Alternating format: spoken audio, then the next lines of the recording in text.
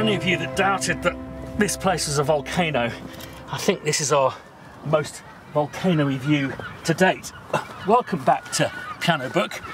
It's good to see you again. So I've created a rusty rod for my back. I've had to listen to, I think, well over 400 of your incredible Rusty Gate samples. But first, a little bit of housekeeping after this. Oh. And this is the pedal board that the two different samples went through. Micropog for pitching it down 1 octave. Electroharmonics Superego. Strymon Timeline for a dash of delay. Strymon Blue Sky Reverb. And the Eventide H9 on the Hubble telescope setting. And the mighty Moog low pass filter. And ring mod. This is the first sample I cut out. Very nice. And now through the pedals.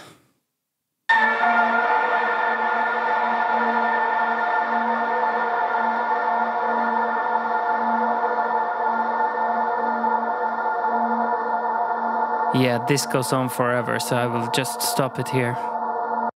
Okay, now to the squeak sound. I tried to isolate the tonal part of it. Without it, it sounds like this. Then I added a low-pass filter to clean up the tail. And both of them together again. And through the pedal board it sounded something like this.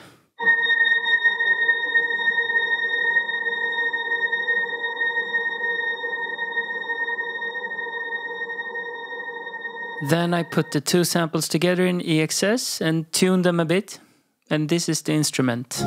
Thank you. So last week I talked about someone pointing out the difficulty of knowing which piano to download from Piano Book because there's so many and there's no demos. And we sought to rectify that by setting up a SoundCloud. This has now been done, and I erroneously suggested you should send your demos in via email. In fact, something clever that someone's doing who's great with SoundCloud. But basically, put them up on your SoundCloud, email us the links via the SoundCloud emailer. Right. So let's get down to the shed to have a look at some of these samples that you've been making. But first, this. Hi there, Michael Denny here from Emotive Soundtracks, and I'm here today to show you the new Christian Henson Birmingham New Synth 1, and that was created using one of the high-pitched screeches that Christian recorded in the station. First, I pitched this down a few octaves and then applied a long reverb from the Black Hole plugin. This was then bounced out with the reverb tail and imported back into the session.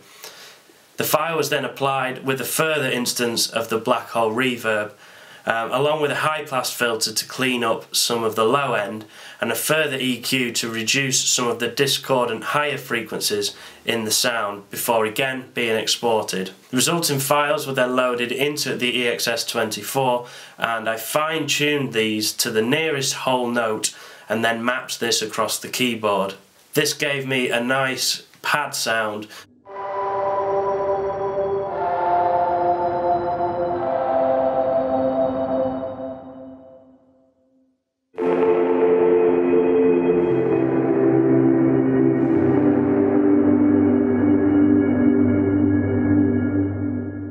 I'm going to be showing some of the movies that were sent direct to me, and then beneath in the video description is a massive long link to YouTube links where people have sent me their YouTube channels. This way you can check out not only how they did their sound design for the competition, but also check out their channels. Some really interesting stuff going on. And the first thing that really struck me about all of your submissions is beautiful artwork and some beautiful, amazing, interesting scripts that you've created. It's been quite fortunate. I've had quite a lot of downtime eking it down into a long list that I've got here, and then from that I thought I'd actually just listen to it on the proper big speakers here, and that long list got compressed down into a short list from which I've picked my 5 favourites, whilst also watching your videos.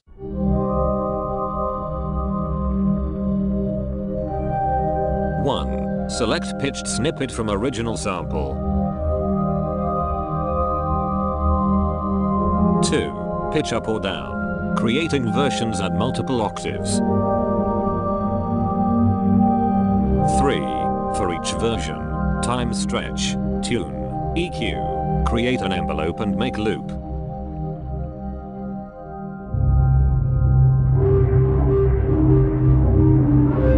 4. Map all layers to entire keyboard and adjust level of each layer for each key. 5. Adjust amp envelope and apply compression and EQ as appropriate. 6. Export samples and map to contact, remembering to adjust the envelope and make the samples loop.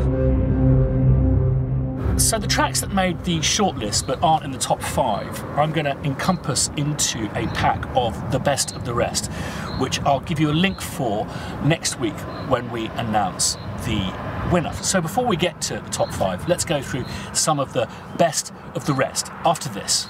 So I've had an attempt at building a sampler instrument from those two audio files you gave us. Sorry, this is my second attempt at making this video. I recorded the whole thing but forgot to record the audio, so... Right, attempt number 2. So I started with that squeaky sound in Birmingham you found. So to start with, I pitched it down, as you suggested. I pitched it down 4 octaves and cut away loads of the bottom end, loads of the top end, just leaving that really pure sound in the middle. Put a bit crusher on it, some tremolo. Used that to make kind of like a pad sound, which I thought would be the main sort of framework for my instrument.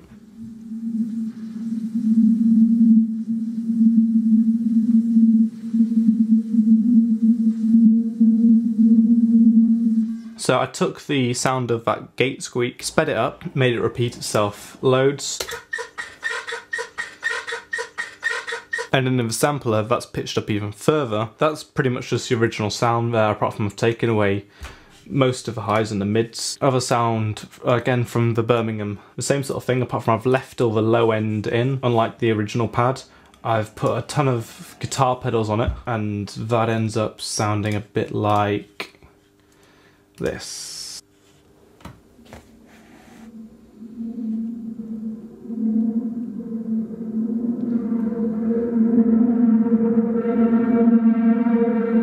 Then to transition between the two sounds, I've kind of added in the sound of the gate, stretched out, pitched up a lot, and then the pitch glides down to create quite a nice swoop sort of sound.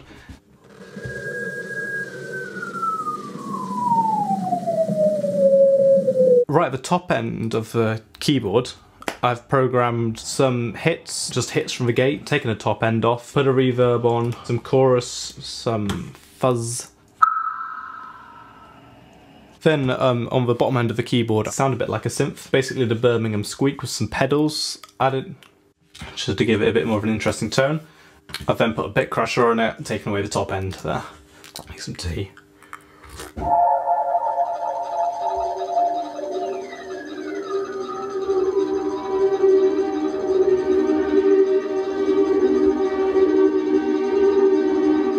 So when I started, I was really overwhelmed by the task at hand. Am I listening for kind of programming complexity? Is it about the kind of the GUIs that people have created, which obviously doesn't apply to the EXS instruments? Is it playability? And then as I started moving through, there were just a couple where I went, oh, hang on. This is really useful. These are simply my favourites from which you guys pick the overall winner, and the top 3 will get a free copy of Ambient Guitars, and the overall winner will get this free bit of kit that I will tell you all about later. But first... Hey Christian, thank you so much for the opportunity to do this. I've really enjoyed it. First time sampling something like this at least, and it's been a lot of fun. So yeah, let's dive into Logic here. So I took the Rusty Gate, I shortened it a lot, time stretched it within Logic. I added a ton of effects to it, mostly Sound Toys. I used their little Alter Boy, I pitch shifted it down a lot, and then I added some distortion. Nice little plate reverb. I used their Guitapitator, I can never say it. I used that plugin, and then I turn on Punish, and then I put on the crystallizer. I kind of repeated the process. I used a little Alter Boy and I pitch shifted it back up, but I left it mostly dry. And then I used the little plate, but this time I turned it on the infinite setting, and it just lets it sustain forever. And then lastly, I used the black coal. The bit of kit has been ordered on eBay. It wasn't actually, it was Reverb. So if you were kind of watching that product, it may just have disappeared. It actually was recommended by my wife, who is much, much cooler than me. And she remembers her guitarist using it and saying it was really cool. And it is for you guys to decide in a poll that will appear at the end of this film. But first, this. Hi Christian, so let me give you a quick overview of what I've done to make this contact library. So I use this app on my iPad called Sampler, which lets you import samples and play them with your hands. So in this case I'm using the EBO setting, which lets you almost play the audio file like a EBO. So you get to select a region, and when you place your finger on it you can play that region in an almost granular loop. So I've imported the squeak sample, and I have played with the envelopes and have played it to make a longer sustained note with different parts of the waveform. Next I grab that long sustained note and I make a contact instrument with it. I've added some effects, so a high pass filter to take out some of the rumble, tape saturator to kind of get that lo-fi tape color. I've then added a compressor just to equalize out any dynamic inconsistencies. Then added a modulation curve for the note, which is based on a string, which is a preset in Contact. And then finally I've added a formant filter, which gives this sample library the ability to talk. So my main aim was to almost create a choir-like effect with this. So the formant filter models have vowels, the resonance in your throat of vowels, so we can apply this like a talk box to the sample. I think the effect is quite nice.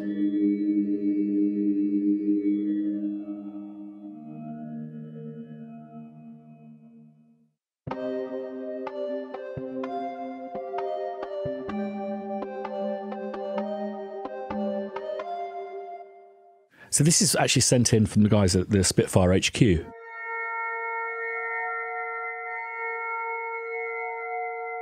See, this, they did make my short list, the little asterisk there marks the spot, but the competition was tough, as you'll see. So a fantastic selection of GUI, some quite funny stuff. Look at that.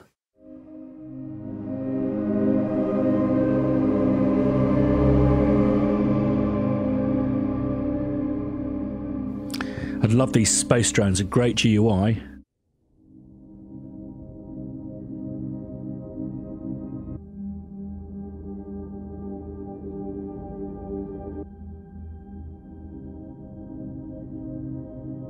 It's a very clever bit of scripting, that. One of the many Rusty Gates I now have in my sample folder.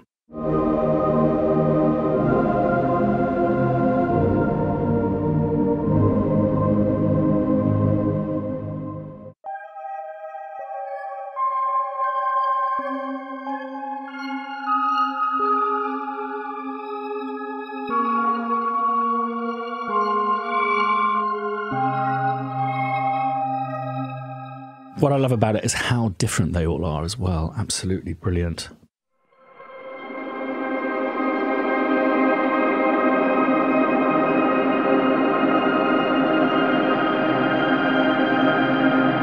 That came really close to being top 5, that one. Really love that one.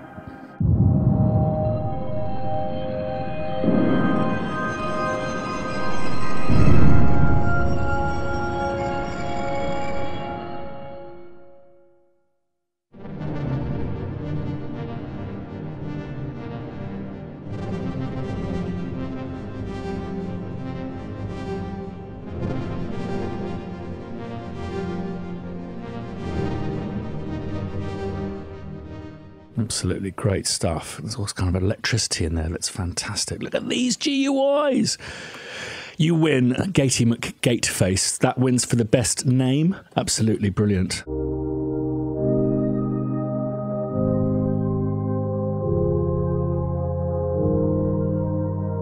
Absolutely BHM P4, absolutely mental GUI there. I couldn't get everything to kind of do stuff that was kind of interesting.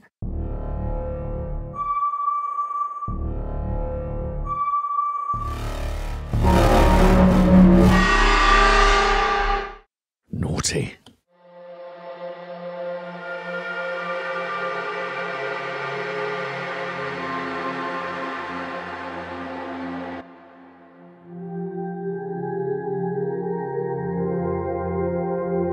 Just staggering work going on here. Absolutely. Many congratulations. I like this one as well. It's great.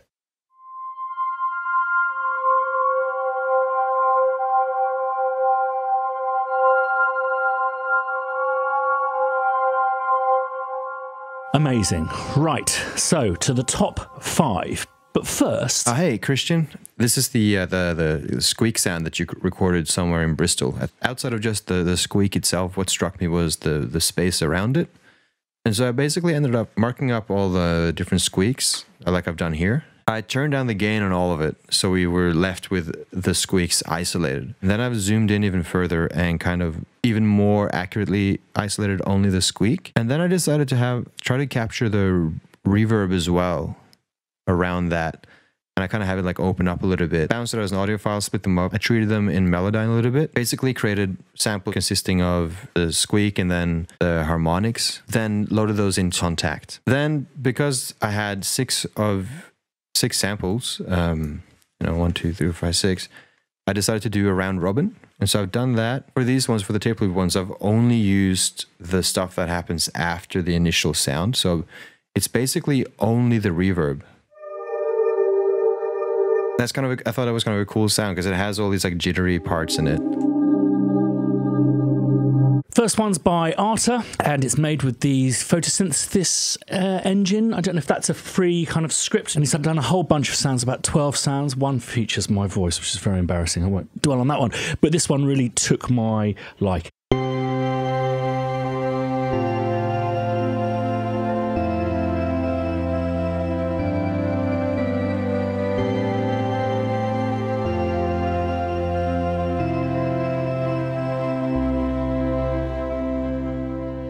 Next up, Ben Tinker, who has to win prizes for the best GUI. But it's not because of the GUI, I promise you. The sounds are extraordinary. So he set up a kind of an Evo grid so you can change the sounds like this. When you adjust the modulation wheel, look what happens.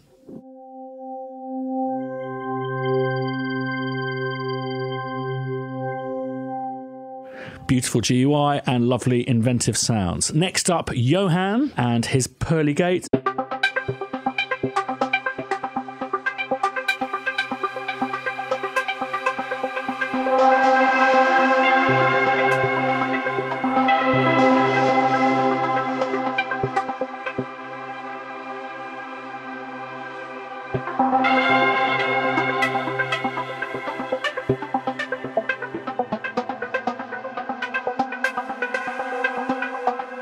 I can't figure out how you've programmed that, but there's the arpeggiator, there's something going on in the background, the modulation wheel does all sorts of things, and the sustain pedal just behaves in a really bizarre manner, which is just really gratifying.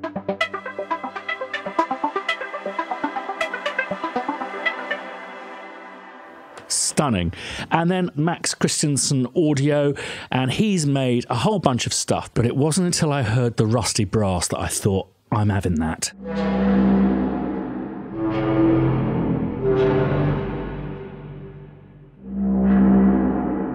And finally, Michael Denny. Okay, if you don't use Logic, you're not on Apple, that's how you need to make it. It's just one sample stretched across the lots from A sharp 3. And what a beautiful sample it is. Let's have a listen.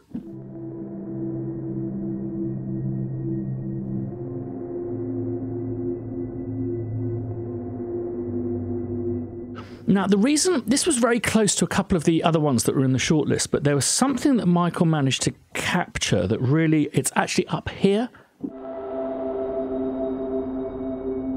What I'm actually hearing is the space of the train station, as opposed to the other ones, which are very kind of widescreen. This has a depth to it. It's when you use it as a drone with these intermittent things here. They're almost like slow stabs.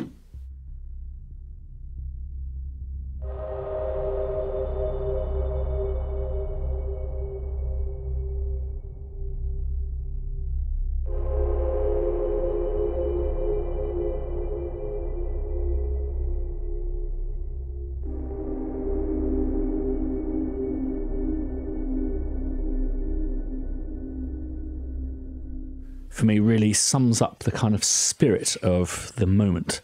So let's say the poll will close a week from today. So down below, because I don't know how long I'm going to take to edit this video, down below is a date that it will close at midday BST.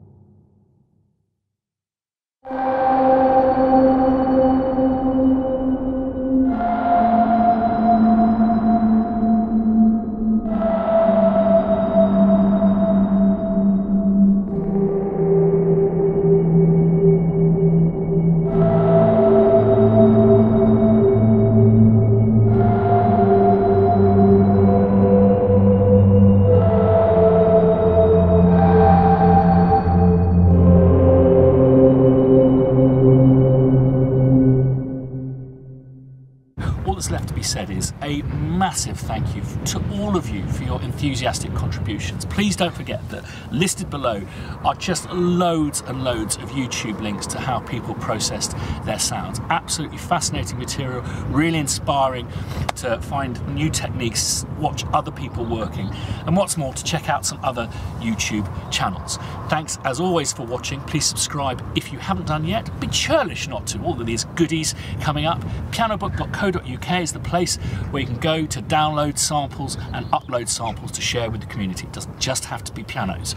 If you haven't rung that bell yet, do that if you want to be notified the next time I put a video up. The next one's going to be fascinating, and you'll also find out what the big prize is going to be.